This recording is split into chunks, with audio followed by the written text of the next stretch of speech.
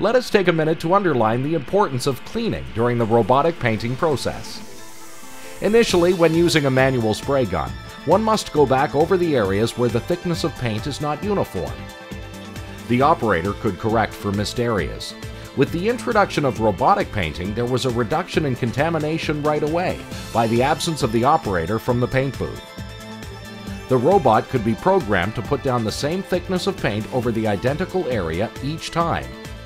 Every time, and the operation would be consistent and flawless, providing The Atomizer is clean. this is the most important element in the robotic painting process: a clean applicator, gun, or bell. If there is any contamination on the air cap or cup, or craters of old paint around the air holes, excess fluid or particles could be released into the spray, resulting in a rejected product and reduction in yield.